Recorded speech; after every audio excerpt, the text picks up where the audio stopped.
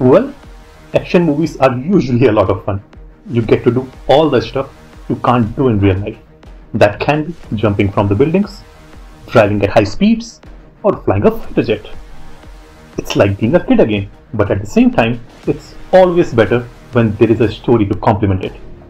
Hello cinephiles! In this video, let's discuss and briefly review John Wick Chapter 4. This series is known for its spectacular action, which we have seen in previous 3 chapters, and this time it's even more spectacular and exceedingly spellbinding as well.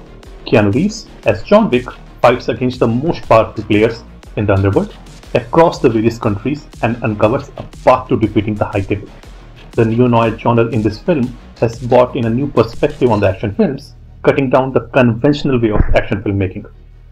The martial arts stunts were just jaw-dropping, and the cinematography was top-notch, utilizing almost every set design used in the film. Donnie and Scott Adkins were just brilliant. Every scene of it had a purpose with constant action, rather than just placing it at random intervals. The soundtrack of the film, with the sound effects behind every punch, stab, and the bullets, was totally amazing. With solid performances, twists at the end, and the kick-ass action sequences, this film turns out to be one of the best action films ever made.